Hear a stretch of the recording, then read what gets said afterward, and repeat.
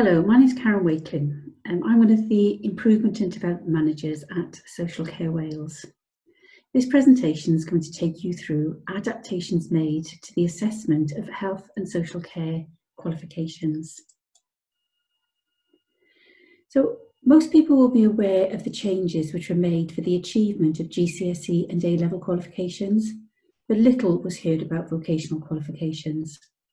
When Covid-19 hit in March 2020, we were asked to work with Qualifications Wales and the consortium, which is City and Guilds and WJEC, to consider short-term adaptations for the assessment of qualifications. This was a particular issue for learners undertaking courses within further education. We've all had more time to consider the issues, and the adaptations initially used have now been refined. This presentation is going to focus on adaptations for the Level 2 Health and Social Care Core qualification and the Level 2 and 3 Health and Social Care Practice qualifications. The new Level 4 and 5 qualifications were only available from September 2020, so we'll be looking at any adaptations which may be needed for these later in the year. All of the adaptations described today will apply to the older QCF diploma qualifications if learners had not yet completed these. So before we consider the assessment adaptations, I think it'll be helpful to recap on the assessment arrangements in more normal times. Learners may undertake their qualifications either through a further education college, a work-based learning provider, or something called an in-house assessment centre. Whichever route is used, the assessor is responsible for making the arrangements for the learner to be assessed. The formal assessment is made up of 3 case studies and a multi-choice question test. And these cover principles and values, health and well-being, professional practice, safeguarding, and health and safety. And learners can undertake either an adults, children, young people, or a combined pathway. There are a selection of scenarios available for the case studies to reflect the range of roles in the sector. The case studies can be downloaded 2 weeks before the formal assessment takes place. This gives workers time to revise and prepare. The assessment then takes place in something called controlled conditions.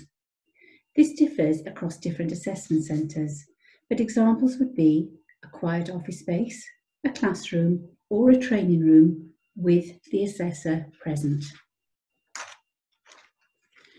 The worker has a number of questions to answer on the case study based on the sections that are being tested, for example, safeguarding and principles and values. They're able to take in an A4 sheet of notes with them. If workers fail to achieve the marks needed to pass the assessment, they can undertake it again, using the same case study but with different questions. Details about the total number of times they can be retested for each case study is included in the qualification specification, which can be found on the Health and Care Learning website.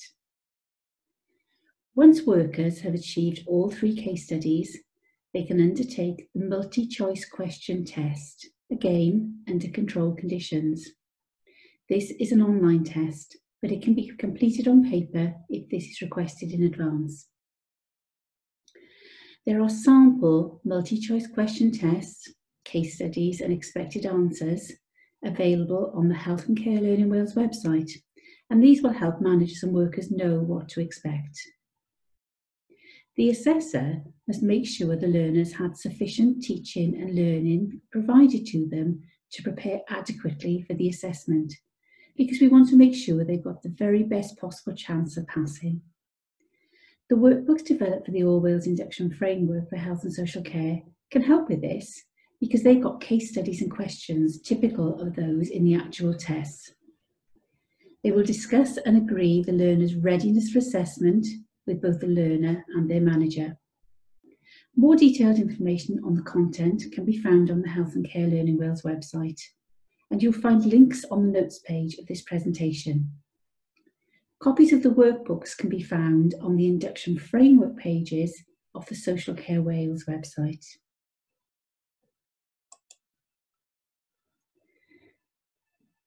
So, what has changed? The number of assessments learners needed to complete was temporarily reduced. That is, learners registered before the 31st of August 2020 and who will complete their qualification by the 18th of December 2020 only need to complete one case study and a multi-choice question, or if they're doing the combined pathway, 2 case studies and one multi-choice question test. In exceptional circumstances, learners can complete either 2 case studies for the single pathway or 3 case studies for the combined pathway and no multi-choice question test. This was put in place to make sure that learners were not disadvantaged as a result of Covid-19 restrictions, particularly where assessment centres had been closed.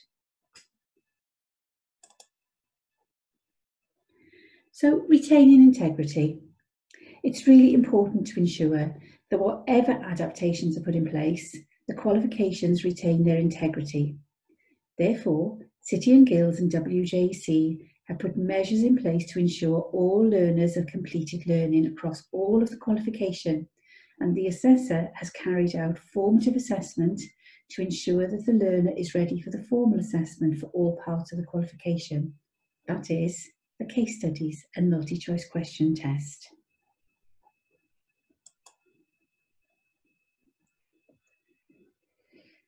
All learners registered after the 1st of September, or those who cannot complete by the 18th of December, must undertake the full assessment process. That is, all of the case studies and the multi-choice question test. And this is because many centres have now put things in place which ensure safe environments for learners to complete their tests under controlled conditions. The next slide is going to explore what can happen if this is not the case. So what if there are further restrictions and learners cannot access environments where assessments can take place under controlled conditions? So option 1, the centre can reschedule if the length of delay is up to 4 months. Option 2, the learner can undertake a remote verbal and question answer for the case studies if the centre is closed for longer than 4 months. The qualification is needed for progression, either for the learner's course or for their employment, or the learner needs to self-quarantine. There's also something called remote invigilation. So City and Guilds are undertaking a pilot over the coming months, so tests can take place without the assessor being in the same physical space. Remote invigilation will enable learners to complete online test sessions in one of 2 ways. That is, live invigilation or record and test away from their approved centre. A key element of the process will be the authentication of the learner through key codes and email addresses prior to the commencement of the online test. This will reduce the need for learners to complete their case studies or multi-choice question tests in the centre itself, and recording will be used to check the learner is not using additional materials or resources to answer the questions, such as mobile phones or textbooks, etc. Okay, so I'm going to talk about the Level 2 and 3 Health and Social Care Practice qualifications now, and the adaptations that have been made for assessment of these. Again, we're going to recap on the assessment arrangements in more normal times before we look at what has changed. So for these qualifications, the assessment would take place over a period of 6 to 12 months. And that would include a structured task, which is made up of a set of 4 plans, which show how the learner contributes to the support of an individual in their role. Each plan needs to have a different focus that reflects the scope of the role. The assessor then carries out 4 observations of the learner, taking into consideration how they prepare for and provide support. They'll question the learner to sample their knowledge and understanding. The plans are agreed between the learner, the assessor and the manager to make sure that they're suitable. The learner will also have a portfolio of evidence that's not covered by this structured task, and they will complete a reflective log of their practice during the assessment period. And then there's a final discussion, and that helps the assessor confirm or consolidate any gaps in evidence. So at level 2, areas which are considered across all of the assessment activities are person-centred approaches, rights-based approaches, communication, and active participation. At level 3, areas that are considered across all of the assessment activities are person or child-centred approaches, rights-based approaches, active participation, physical health and well-being, mental health and well-being, communication, and personal, social, emotional, and behavioural support. So, what has changed? Observation of practice is central to the assessment of the health and social care practice qualifications in exactly the same way as for other professions, for example, a nurse, a doctor, or a teacher. Observation of practice is essential to confirm the competence needed to achieve the qualification. In addition to the 4 observations detailed on the last slide, the new qualifications require 2 pre-assessment observations just to confirm that the learner is ready to undertake the formal assessment. As many care settings are not able to support access to assessors as a result of COVID-19 restrictions and safety issues, it has been agreed from September 2020 until June 2021, where observations of practice cannot take place, a suitably experienced employer, manager, or leader can undertake the role of an expert witness. The expert witness will be expected to observe the learner in practice. This will be followed by a remote professional discussion between the assessor, the learner, and the expert witness. The assessor will be able to ask questions of both the learner and the expert witness to make decisions of competency for achievement of the qualification. So the expert witness is really being the eyes and the ears of the assessor for those observations. The assessor will be responsible for making the final judgment and would triangulate evidence from across the assessment tasks, for example, looking at the reflective log, the portfolio, looking at the expert witness testimonies and the professional discussion to make sure that they all correlate. So there's some criteria which is set for expert witnesses, and they must have a working knowledge of the qualification or the units for which they're giving testimony.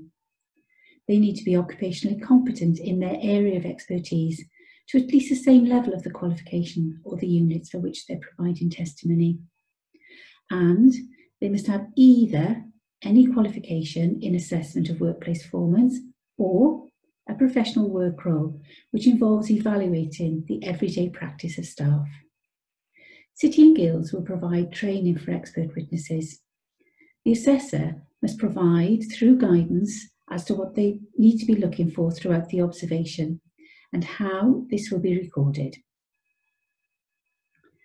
Learning providers are expected to work in partnership with employers, and they're also asked to consider, if observations can take place, allocating assessors to specific employment settings with an attempt to keep the number of assessors to a minimum to reduce footfall. Separating activities around planning, reviewing and progress checks that can be completed remotely. Opportunities to access the service setting can then prioritise observational assessment activities. Capturing the capabilities of all within a setting to support assessment. For example, using work-based assessors that might not have been engaged in that role for some time. Making use of outdoor environments for outside observation where possible and appropriate. All of the adaptations will be reviewed in June 2021. If some of these have been successful, they may be retained. And as I mentioned at the beginning of this presentation, the same adaptations are applied to the older qualifications as well.